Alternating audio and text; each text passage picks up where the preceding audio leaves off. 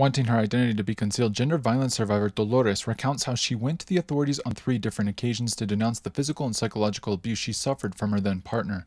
On each occasion, she was told that nothing can be done, and she was sent back home. They want to file the official complaint when they see that a woman is practically dying, that she is visibly very beaten. I think the authorities want these types of things for women. For the sake of her children, she sought help from the National Network of Refuges, a civil organization, and spent 2 months in one of their 44 centers. She, like other survivors such as Barbara, attribute Mexico's ever-growing gender violence to both systemic and cultural roots, pointing specifically to a process of unequal socialization that begins with toddlers. In my childhood, it was very different. In my childhood, my father never laid a hand on my mother.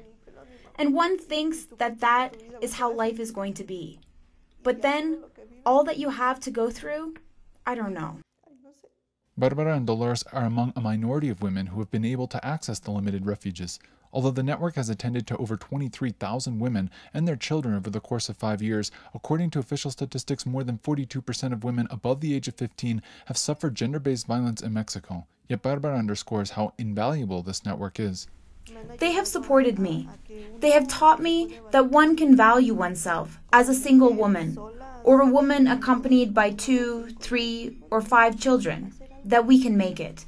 According to Wendy Figueroa, national coordinator of the network, each year the authorities cut public spending on programs to prevent and sanction gender-based violence, yet she affirms the work of civil society organizations to empower women and re-educate them helps to fill the gap.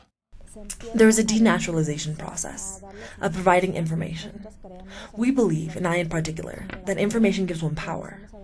We begin to give them information on what is violence, to begin to rid the idea that it is natural, that it is justified, that it is the cross you were born to carry, because these are the ideas or stereotypes that we hear from them, and that is what they hear throughout their lives. Yet activists such as Figueroa say that if the issue of a 98% impunity rate amongst aggressors of gender-based violence is not tackled, then the alarming UN statistic of 7 femicides a day in Mexico will only increase.